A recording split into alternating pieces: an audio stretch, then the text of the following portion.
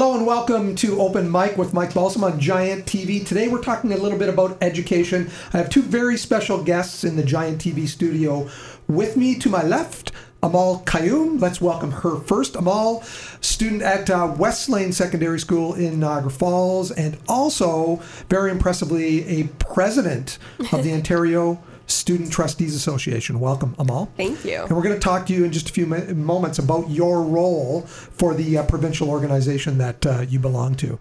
Also in the studio to my right, Lisa Etienne is the president of District 22 of the Ontario Secondary School Teachers Federation. And I have to be very, very upfront right off the top, okay, because this, I have to tell you that I do have a little bit of a vested interest. Most people, I think, that know me that my day job is as a teacher. So, of course, today's segment may come off as being a little bit biased, but I am going to say a few things about that. In my life, I have never belonged to a political party. I have voted in the past for all three different political parties, and I can honestly say that, depending on where I've lived, which has included St. Catharines, Welland, Fenwick, Niagara Falls, and Gananoque.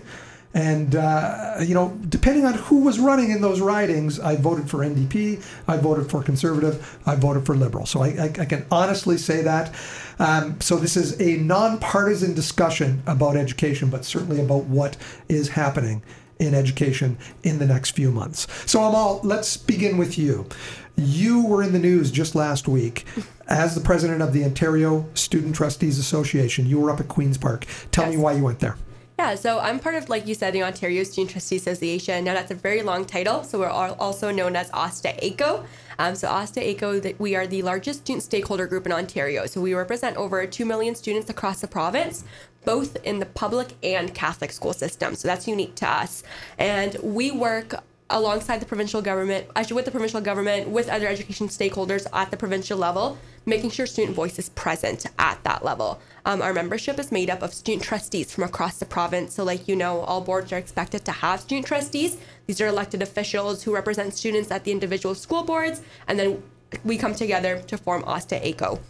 So OSTA-ACO, our biggest thing is consulting students, listening to students on all ends of our provinces, in the rural, in the urban, large communities, small communities, French boards, English boards, public boards, Catholic boards. And so what we have done over the last 2 years especially is really gone in there and consulted students on a variety of topics. So in the report that came out at Queen's Park on May 6th, it was titled OSTA-ACO's Vision Document, the Student's Vision for Education. We had consulted over 20,000 students in the formation of this document in a variety of areas. So everything from enhancing equity to school board governance to rural and northern education, student well-being, system modernization, things like that. We had asked students about their experiences, gotten this really raw feedback, and then we looked at the results to see where are we seeing common problems, where are students saying commonly, I have an issue in this area, and we took those issues and made them into recommendations. So this report includes 35 recommendations and 6 key areas across education, so very comprehensive. And we were at Queen's Park to release the report. Can you describe some of those 35 key points? Yeah, so if we can start off with kind of enhancing equity. In the equity section, we looked at streaming to say. So streaming, academic streaming is a huge part of our education system. We're starting in grade 9, students choose whether they're going to go the university path or the college path. And then once they get to grade 11 and 12, sometimes branch off to this straight to work path. And so we had asked students what they thought about streaming, and of course students had said that they understand why it exists, but there's really huge barriers in our streaming system. A little bit of stigma attached to some of those lots streams. Of stigma, exactly. And the most common stigmas are applied in college kids are the dumb kids, and the kids going in those everyday courses are the dumb kids, and then your university kids are smart ones. So it's stigma between students, and it's also the expectations within these different streams. Now, although expectations will be different in applied and academic classes, it's again that stigma attached to it, and students feel that the applied classes have gone a little bit too far in terms of not motivating students anymore. Not putting those stringent expectations on them. Exactly. They're being let off too easy. And that's applied students saying that. They say, I get labeled as an applied kid, and then at that point, people don't expect much from me. And so what we recommended is that the province review our streaming mechanism, because we also have huge discrepancies with certain over-representation of certain demographics within applied streams. And that's where the equity comes in as well, right? Exactly. It's a huge equity piece.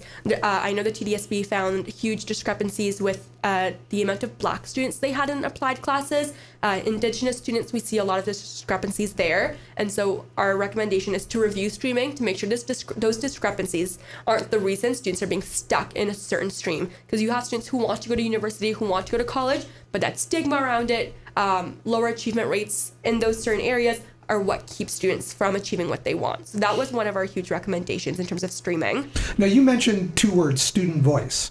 And the DSBN has just completed a project called Student Voice, collecting information from students. And tomorrow is a PD day, as we're taping this. And we're going to be looking at that student voice tomorrow as staff members at the school at which I work. But I want to get right down to it.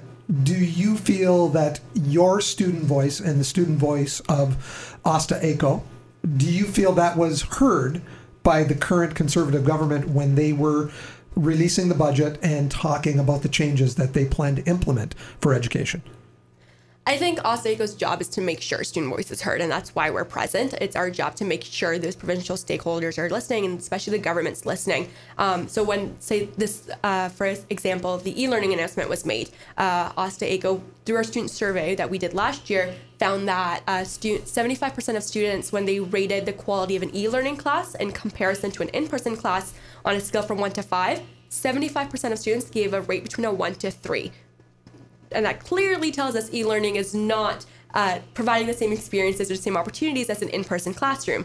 And so when that e-learning mandate announcement came out, of course, we were very, very surprised. And what we're doing moving forward is that we've actually launched an e-learning survey. It's running until June 28th, asking students who have taken e-learning, who haven't taken e-learning, about their thoughts and experiences. And we're going to bring forward that data and share it with the government. It's a very unbiased survey. We just want to gather student input. But if student input is that e-learning should not be mandated, it's not what we want to see right now, and also e-learning isn't ready to be mandated, then we only hope and will only work very, very hard to make sure the government listens. Amal, are you 18 yet? Yes. So when did you turn 18? March 10th. March 10th. So Lisa, she's been 18 for 2.5 months. What do you think so far about Amal? I think she is exactly what's good about education right now, and it's very important right now that we showcase students like Amal and the other students that she's speaking up for, because that's what we're saying, that our current model of education is excellent. It doesn't mean you can't have improvements to it. It means that there's no point in acting like it's broken, because it certainly isn't, because we have many articulate students. And I was at the protest rally in Toronto at Queen's Park, and the student voice led the rally. And nobody after that ever said anything that they didn't cover. Like they're articulate, they're smart, they know the issues, and they're, like I said, they're the best advertisement we have for how great Ontario's education system is. Because I know you and I are of the same vintage, and I can tell you, when we were in school, I don't remember any students being this strong, this articulate, Never. and this confident. We didn't. I can even think back, and I was at Lakeport back when there was 1,300 students, and I still can't, even the valedictorian, even the president of student council, I don't remember any of the students having the confidence, the skills, and the presentation that the young people have today. So I really think it's just sad to hear that people are saying that there's something wrong with our system, because I think our system's fantastic, and that doesn't mean it doesn't have room for improvement. There's always room for improvements, but taking investment out of education and taking educators out of the building is not going to help with with students' preparation for the future, because I think we need students that are very smart and that know what they're doing and have critical thinking skills, and all of those things are just so important, and that's what our system focuses on now, much more than when we were in school, even though right now the talk is of going back to basics. But you're going to go back to people of our generation, we couldn't do what Amal does right now. Like, no. We didn't have that. We didn't have those skills. So I think we've just done a great job of revamping our education system to meet the needs right now. We have to have people who can problem solve and are critical thinkers and can look at data, analyze it, and come up with a cohesive message based on the data they've gotten and the feedback. So I think it's just like I said, that's my concern right now with the way that things are going in the cuts. I don't think there's anything wrong. I think there's always room for improvement, and but you very rarely improve things by taking people out of the building and taking choices away from students. Let's talk about the improvements that have been suggested by Doug Ford and Lisa Thompson, the education minister. I mean, one of the things that they have spun as an improvement is adding 6 more people to the average class size. Right. And, as people involved in the education system, I think we fail to see how that can be an improvement to education. It's impossible to see it as an improvement, because it's not just about the 6 bodies in a class, because anyone knows the class dynamics are always different. You can have a very challenging class of 19, and you can have a dream class of 34. It's not about the number. The thing is about the average number, and the average number is only used to generate staff. There's no, we probably have fewer classes in the system that are 22 or 28 at this point in time. That's not the number of students in a room. It's the average that generates staff.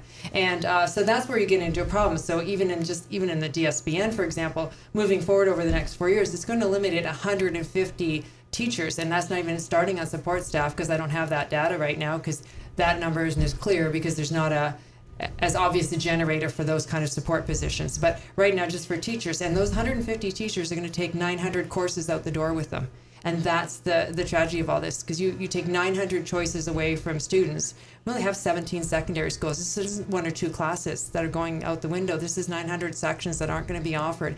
And some of those classes are really important, because I remember one time, because being a math teacher, I remember a colleague of mine took some kids to a demonstration where at a gaming company, and because that's the jobs and people in the computer class and everything, and they said what they had a harder time finding, rather than the people who could code, their harder time was finding the people with the creativity and the artistic means to come up with the ideas for those video games. So to think that we can just offer math and coding and that's going to get everything done. No, even something as simple like that requires it requires vision, it requires the critical thinking, it requires someone to be able to think. The machine thinking has to go along with the creative, the artistic have you ever thinking. seen those games without the art, without the music, without everything? It's all together, and it's a package, and that's what we're offering kids right now in this day and age. We have a package of offerings, and there's really good specialists at the secondary level, and so some specialists don't have as many mandatory courses. Like, I'd never be in danger as a math teacher, but if you take, like I said, if you take 900 courses out of DSBN, you are going to start having to make choices. And some students in all sorts of different streams, some students really want to take auto mechanics, and some people really want to take hairstyling, and others really want to take music, and those aren't going to fill up like the math classes aren't easy to fill up. So that's the real concern, that you're going to be really robbing students of opportunities to grow and to learn and to just become better people and have more idea of what they want to do. One of the other announcements is mandatory online courses, 4 of them being forced on people. Now, Amal, you're a little bit different, because you're telling me that you're finishing up right now your 3rd online course. Yep. It works for you. It works for me because I'm away from school a lot. And that's the thing. I'm not taking e-learning because I necessarily like it. I think the online platform. You prefer to be in the classroom with a teacher that you can talk to and ask questions of. Exactly. I'm taking kind of the social science stream, and social science is all about those seminars and those conversations and those debates. And so right now I have like a law class in school, but then I'm taking my families in Canada online. The experience is unmatchable. I don't think I've learned from my families in Canada. I've figured out what's expected from me, and I've figured out how to get the grade I need to get into university and to keep my scholarships, and that's what I do. My law class, though, I might be away for the whole morning, but I show up to 5th period so I can participate in whatever's happening, because I love that class. I have so much fun with it. So I'm not taking e-learning, like I said, because I like it. It's because I miss a lot of school, and it's what's working for me right now. I've never taught an e-learning course. I've tried to help some students through an e-learning course. In my experience as an accounting teacher, for instance, students that have taken my grade 11 accounting in class, they turn around the next year, they'll take my grade 12 accounting online, and most of them don't finish. No. They get about halfway through and they realize that they don't have the skills to pace themselves through this course. They don't have the skills to learn independently. They don't enjoy the experience of trying to contact the teacher who's offering that e-learning course, who may not even be in that board, because I know this for a fact. Right now, we have two students, a couple of different students taking accounting online at the school at which I teach, and they're taking the courses from two different boards. Yep. So that they're not even in the same board with their e-learning course. Is that something that you've heard from fellow students as well? That's actually what kind of the norm is, depending on where you are and what course you want to take. So my family's in Canada was actually my third choice in course. I wanted to take a politics course, and I wanted to take an economics course. Those were my first two choices. My politics course, if I remember correctly, was Renfrew County, and then my economics course was Ottawa Carleton. So two boards that are about a 6-hour drive from us. So it's very rare that you take them in for within your own board. And I think with the e-learning, it's not only students don't enjoy it. If you look at the students who are taking an e-learning course, it's a lot more of the students who have their own computer. I just talked to someone about this morning. The reason I've been able to take e-learning personally, I have my own laptop. My school Wi-Fi isn't reliable, so I hotspot my data every morning, and I use my own hotspot so I can do my work. That's not an option, especially within the Niagara region when we see poverty rates rising. Exactly, yeah. And even just within Ontario, you can't expect people to have their own $1,000 computer and their own hotspots, because Wi-Fi isn't reliable, regardless of how much we like to disagree with that. You can't do an online class on your phone or on an iPad. You need a computer because of D2L just isn't compatible with cell phones the same way it is with a computer, and the same thing with an iPad. So we don't have the infrastructure in place to mandate that. And D2L, for those watching, that is the platform that is most commonly being used across Ontario to deliver e-learning courses. It stands for Desire to Learn. Yes. Again, you bring up an excellent point, and I think people assume, and I think governments assume, that we're all connected and we all have access to a computer, to Wi-Fi, to a subscription to internet services. But there's a lot of people that are still struggling to afford that, Lisa. Tons. Yeah, definitely. Poverty is always, and that's the ironic part of all of this, is all of these cuts, not just to education, but all of the cuts certainly disadvantage those who are already disadvantaged. And that is the shame in all of this. It's the same kids that are coming to school hungry, and the same kids that don't have Wi-Fi, and the same things. And those are the students that need the social workers. Those are the students that need the caring adults in the room. And those are the students that need the opportunities to see how they can grow and what they can become. And it's like I said, so they're not being just hammered that way. Their families are being hammered by other hits at the same time. And it's just the whole thing is just kind of sad right now for me. It's interesting to me, and I can throw this out to both of you, that the last 5 years in the schools, especially in the high schools, there's been a huge focus on mental health. That's what the focus has been. A lot of the PD day training for teachers is about supporting student mental health, and it's something that as teachers we love to do, and we really do care about our students. But by throwing that many more people into a classroom, where would teachers find the time to support that mental health aspect for students? I don't think you do. And like we were talking about earlier, so we put out that report at Queen's Park last week. One of the testimonials so we had students provide testimonials to a couple of different topics, and we talked about class sizes in the report. And we had a student write into us and say, I was in grade 10, and it was a longer testimonial, and we only put part of it in, but they had said, I was in a grade 10 academic math class, and in my school, we call kind of grade 10 math the turning point of math, because that's when real high school math begins. Exactly. So they were in this grade 10 academic math class with 35 students. They were an academic student within all of their other courses, averaging about a 90% average. So this student was succeeding. In this math class, they didn't receive the one-on-one support they needed. They were failing, and decided rather than fail this course and not be able to move on and succeed, they switched to an applied class. But what that did is closed off some post-secondary pathways for them.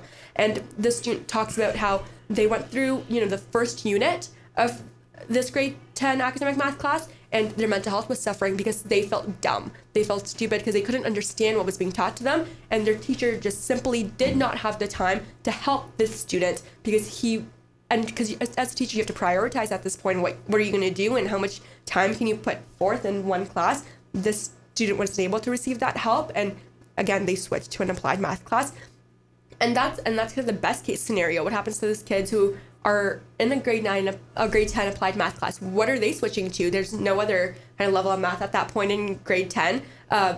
So it's definitely a huge concern. Lisa, as a math teacher in your career, maybe you can attest to, how bigger class sizes may have limited you in the past to help students. Yeah, I think it goes beyond just the ability to, if you want to carve up the day into how many minutes per kid, that's one thing. But I think it just goes into the whole dynamics of the classroom. It's, you need, again, in this day and age, we're not all just sitting in rows doing worksheets. That's not how we teach anymore, and that's not how people learn anymore. So you do need to be able to set up systems where students are working together, where there's some collaboration, but you also have to be conscious of the fact that not everyone can work in a room that's like chaotic and loud either. So it's a fine balance.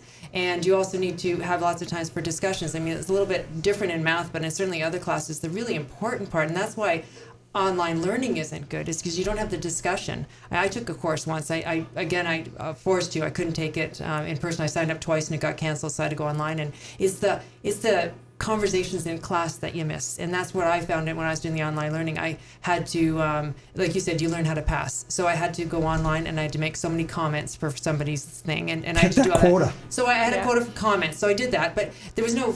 But then I'd done it and that checked off the list. It wasn't a conversation, and you learn from interacting. Like that's the thing. So that's what I find in a class. So it's not just the whole, oh, what do you mean there's 6 more kids? Well, 6 more kids, to be honest with you, translates to 36 students in a year for a teacher because they teach 6 courses. So 36 students is more than 28, which is the new huge class size. You know what I mean? Like it's just, this is more than an entire class. It's actually a 27% increase in the student load. So it's not just about, oh, what do you mean you can't, spare 5 minutes for this student? No, you have a 27% increase in your workload. It's like teaching 1.5 extra classes from what you already did at the 22-to-1 ratio. So it's the managing of that, and then there's the marking, and also too is the parent contact, because that's another important component. And there's a lot of data about that parents that stay engaged in their child's learning also have more successful students. And so the parents are staying engaged, which is good. But now again, times have changed, and rather than just parent-teacher night or the odd phone call, you have email.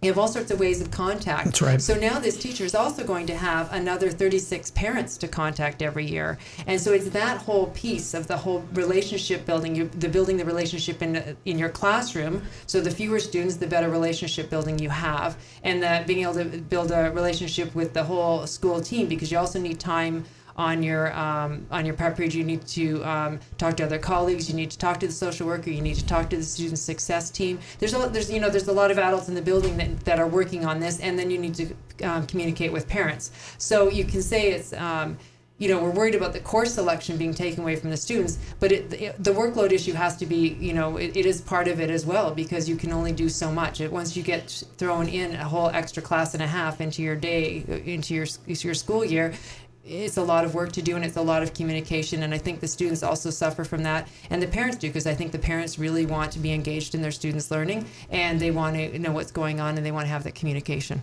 Back to talking about math, when announcing these changes to education, there was a lot of talk about math scores being poor, and I think there's been some pushing back against that. So yes, can you explain that? And again, that is, we didn't set this up because I couldn't tell you how happy I am with that, because it's not true. Our EQ scores are going up. Math is better. It's on an upward trend. And not only that, especially, again, you can take all the stats you want and everything, but let's just look at our school board. And the reason I want to look at our school board is because it shows how when you invest in something, what you can get back. And our school board is pretty unique. When they had some concerns about some of the math results, what they did, there's called additional qualification courses that teachers can take. And our board, and they usually cost about $700 to $800 a course, and you do them in your own time. And a lot of teachers take them, and because they always want to learn. But this one was the board actually offered math AQ courses, parts 1, 2, and 3, and they ended up with, in DSBN alone, they ended up with over 1,000 teachers taking these courses, and they funded it, and our scores are way better than they kept, because they invested in it. It wasn't about taking money out, and it's not about basics, because I know, certain demographic says, oh, it's terrible, kids can't make change if you give them a $5 bill. That's not a skill that anyone needs anymore. The cash register can do that. They need to think way beyond that right now. And so right now, our in DSBN, because of this investment, not withdrawing funds, not withdrawing expertise, but investing in people, is we have a 15% increase above the provincial average in grade 6. In grade 3, we have 12% above grade average in grade 6, and again, our academic, 84% of the students are working above average. So our numbers are great because we've been investing in it, and everyone's been taking the time to become better. Because giving teachers a math test is such a it's all the distractions that are going on by this government. It's the bucket beer, it's the license plates, it's the nickels falling out of the gas can. It's all of those things, but the math test isn't going to make anyone a better teacher.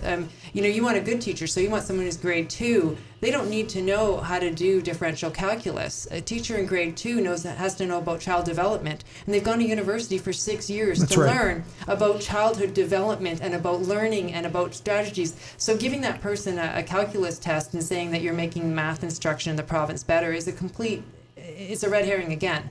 To justify taking money out and to justify the revamp. And then, like I said, and I'll just one more thing, then you put in a former government MP at the head of EQAO. Well, as a math teacher, I can tell you how easy it is to put in a new curriculum, change the person making up the test, put different questions on it, and the scores are going to go up or down however you want. Do you know what I mean? So EQAO has always been at arm's length before now. And the people running that had no connections whatsoever to the government of the day. And the scores have been increasing steadily in Niagara because we've been steadily putting in more money and investing more into our teachers and investing more into students. I want to wrap some things up pretty soon, but I'm going to ask you, Lisa, one more question, and then Amal, I'll come back to you. But Lisa, contracts are up across the province at the end of August. And right now, things don't seem positive as far as I think what the public's perception will be to the talks between the government and the school boards, or I shouldn't say the school boards, but the teachers' unions. Because there's 2 tiers bargaining. So the first set of bargaining happens at the provincial level with the Public School Boards Association, the government, and the unions. And I can tell you, the secondary teachers, they gave notice to bargain the first day available. They're ready to go to the table. We already have all our meetings. Our positions are very reasonable, and they're already in place. They've had 1 meeting with the government. There's 2 more scheduled. We're working hard to get things solved before September, and that's our goal. Our goal is never disruption. That's never anyone's goal. Sometimes it's happened because you're trying. You need to use leverage to get to where you think is best for the system. But I'm anticipating it's going to be a difficult round, but I hope it's. I hope the government comes to the table serious and with the intent to bargain in good faith, because we're ready to go and we've had everything in place, and we're, like I said, meetings are happening already, even though the contract isn't over until the end of August. Amal, last question for you. I'm going to quote the article in which you were featured in the Toronto Star. Your quote, a quote from you, says there's gaps between the government's education priorities and those of your organization. Can you explain? I think this gap has existed even before, say, this government came in, even with the previous governments. I think and this is why student trustees and student voice is so essential. Oftentimes we come up with these new initiatives, new curriculum, whatever it may be, meant to maximize student success. We think it'll do great things, and then we let it come into play and we realize it's not fulfilling its purpose. Students aren't responding to it. It's actually hurting students rather than helping them. And that's what we see a lot. And again, that's why student voice is so important. I think in relation to the new changes right now, that's what we expect e-learning to be. Although there have been some arguments about why the government thinks that e-learning should take place. And OSTA has never said that e-learning is not a good thing. It's been a great alternative course for students who need to take it. Like myself, we have rural students who want to take those specialized courses that just aren't offered at your school. Can you imagine yourself putting in as much effort as you have to OSTA without being able to take those e-learning courses to keep up with your studies during this time? I think my grades would have suffered, personally. Okay. I think I still would have been able to get through it. I think my grades would have suffered without e-learning. So that's why it's still essential. You still need it. There's students we know who deal with mental health issues, mental health concerns, and so they can't be, say, in a traditional classroom. They use e-learning instead.